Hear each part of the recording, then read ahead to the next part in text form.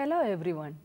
I welcome you all to this session, and today we shall discuss about foodborne illnesses. Every year, thousands of people suffer from food poisoning as a result of eating food that may look, taste and smell perfectly normal, but it is in fact contaminated with large numbers of harmful bacteria. To reduce this, it is essential that all people who prepare and serve food in a commercial environment or in the home should understand how food poisoning arises and how it could be prevented.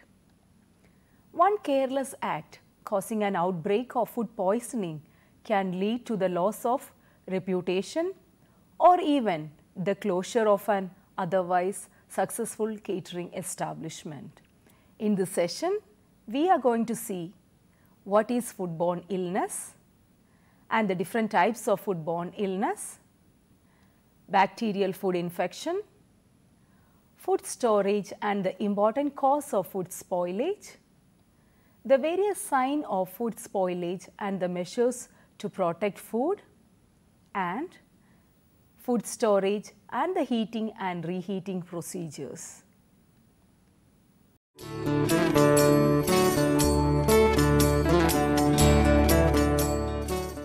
Moving on to our first module, foodborne illnesses. Foodborne illness, also known as foodborne disease or known as food poisoning, is any illness resulting from the consumption of contaminated food. Some of the microorganisms that cause foodborne illnesses are bacteria and viruses. Among all these microorganisms, bacterial contamination is the most commonly occurring cause of foodborne illnesses in the catering industry. It usually results from mishandling of food. These illnesses are characterized by a severe disturbance of the stomach and intestine, which occurs after consuming food in which the offending bacteria were given a chance to multiply. Such illnesses are broadly divided into two categories: foodborne infections and foodborne intoxications. Foodborne infections are caused by the entrance of pathogenic microorganisms containing food into the body and the reaction of body tissues to their presence. These can either be fungal, bacterial, viral or parasitic. Foodborne infections tend to have long incubation periods and are usually characterized by fever. Foodborne intoxications are diseases caused by consumption of food containing intoxicants which are found in tissues of certain plants and animals. Foodborne intoxications have short incubation periods like minutes to hours and are characterized by lack of fever. Foodborne intoxications can be further classified into bacterial intoxications, fungal intoxications, chemical intoxication, plant toxicants and poisonous animals. Foodborne diseases can be transmitted in many ways, such as contact transmission, which can occur when there is direct or indirect contact with the source of disease. Vehicle transmission, that can be caused when a food item becomes the carrier.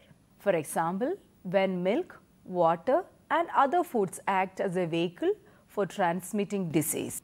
Vector transmission, that occurs when insect and other invertebrate host transmit infection by injecting into the skin either by biting or by depositing infective material on the skin, food or other objects.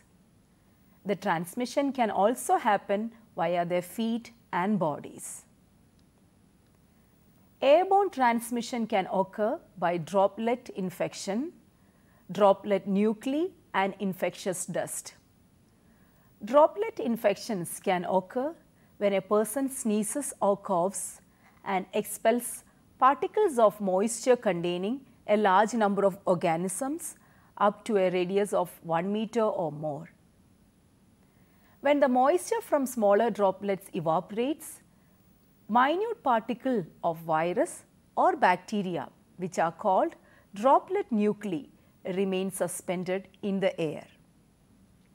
The transmission of foodborne illnesses can occur either directly or indirectly. In the case of direct transmission, the microbes may be transmitted from the food handler directly to the food. When you cough or sneeze on or near the food, droplets containing microorganisms may fall on the food and leads to illnesses. Indirect transmission happens when the host of a communicable disease may transmit pathogen indirectly through various routes onto prepared food and from there to other people consuming the contaminated food. The other indirect routes of transmission are contaminated utensils and equipment, sewage polluted water and food grown on polluted soil or through faulty plumbing, soiled linen, door handles and tabs, insects like flies and cockroaches, rodents like rats and mice, infected animals and their product. Apart from what I have already mentioned, foodborne illnesses can also be caused by cross-contamination.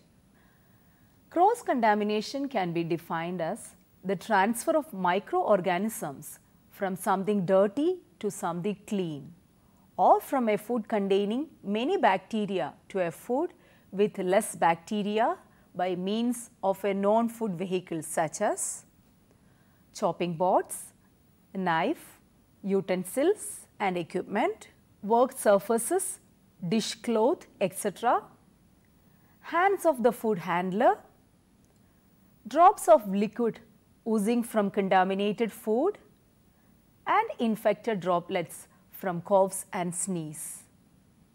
In this context, we shall also see what are bacteria. Bacteria are primitive single-celled organisms about 1 micrometer in size, that is 1 by 1000 of a millimeter.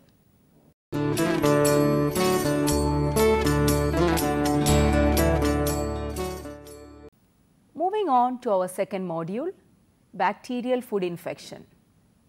Bacterial food infection is the commonest cause of bacterial foodborne diseases.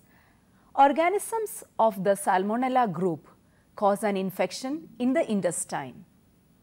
Many species are infectious. These rod-shaped bacteria are aerobic and non-spore producing. Illness occurs when living organisms are ingested in large numbers.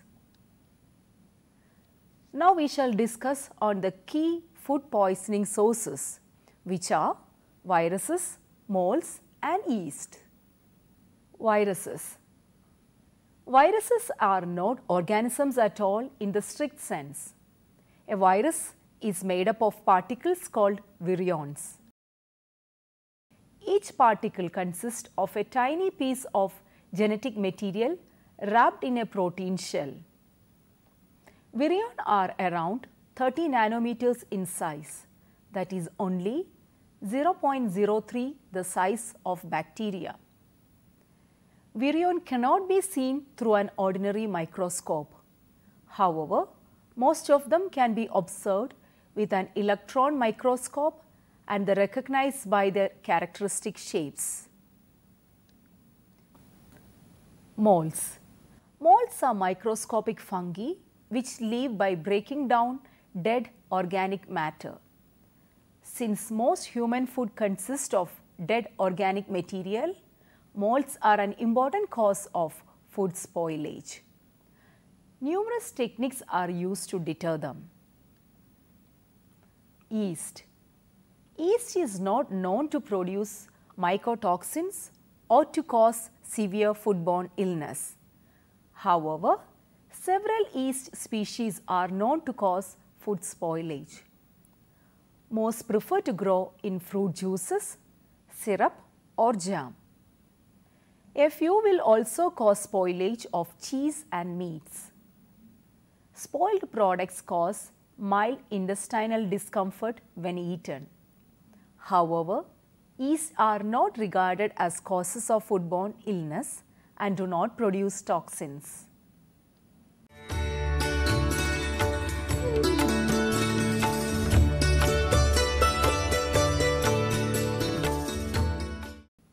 Moving on to the third module.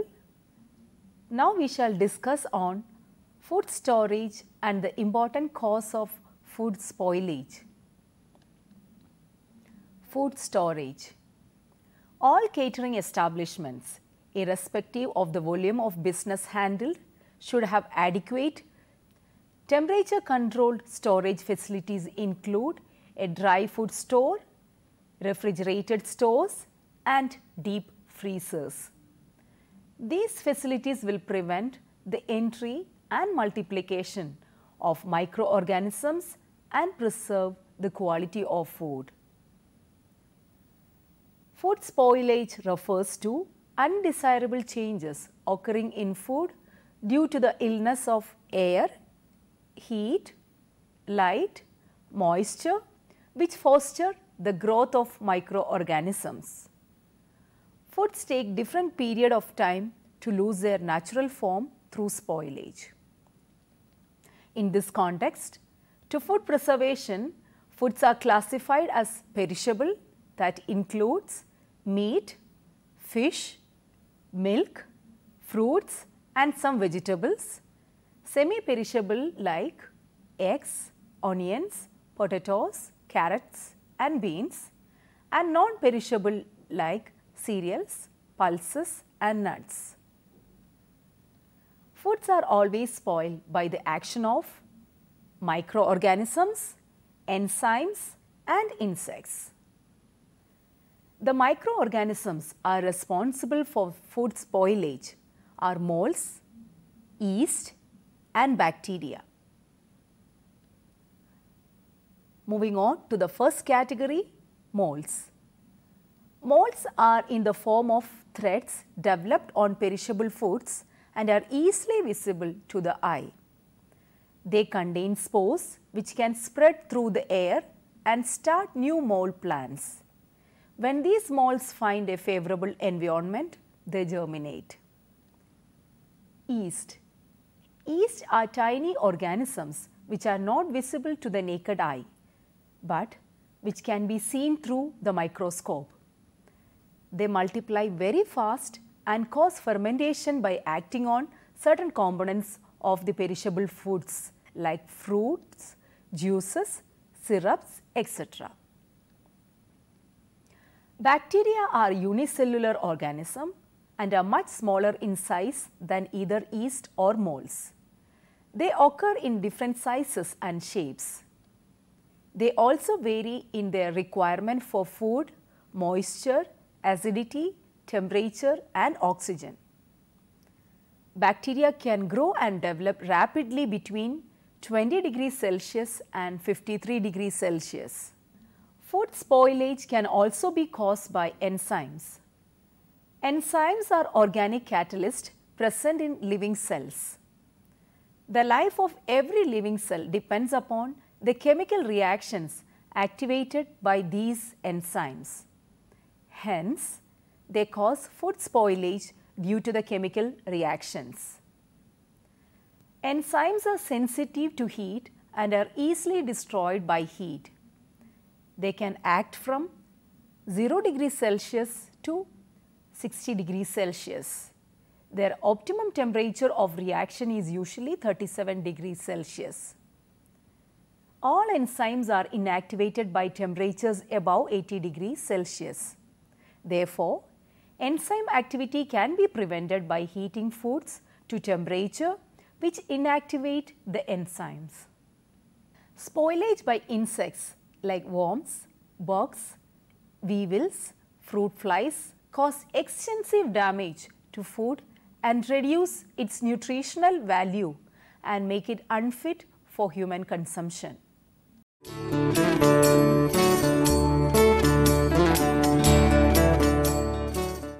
Module 4, we talk about the sign of spoilage and the various measures to protect food.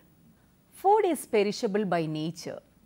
Changes will take place naturally in all food while it is being handled and stored by the processor, retailer and the purchaser. The changes can be rapid as with spoilage of raw meat and fish, or spoilage and deterioration can take place over a period of days or weeks. Example, bread becomes moldy, biscuits become stale and soft, and processed meats become smelly and slick. For some foods, example, retorted and very dry foods, the deterioration in the quality may not become apparent until after months or even years of storage. These foods are described as shelf stable. Heat treatment of food. Some foods are heat treated before they are sold to the public to reduce the risk of food poisoning. The temperature and the length of time for which the food is heated determine the number and type of microorganism that will be killed. The two main methods of heat treatment applied to foods are sterilization and pasteurization. Sterilization is a heat process that is designed to destroy all microorganisms and their spores. Pasteurization is a milder heat process that is designed to reduce the number of spoilage microorganisms and destroy all the pathogenic ones. Milk, liquid, egg and ice cream mix must be either pasteurized, ultra heat treatment treated or sterilized before they are sold. Date marking is the next concept that we are going to discuss now. Food labeling regulations introduced on 1st January 1991 make it compulsory for most foods to carry a date mark. The date mark indicates the date before which the food will be at its best to eat, if it has been stored correctly. It can be in one of the three forms. For foods that keep for 3 months or less, best before followed by day and month. For foods that keep for more than 3, best before end followed by the month and year. For highly perishable foods, that is those likely to cause illness if not eaten in the recommended time, they use by followed by date.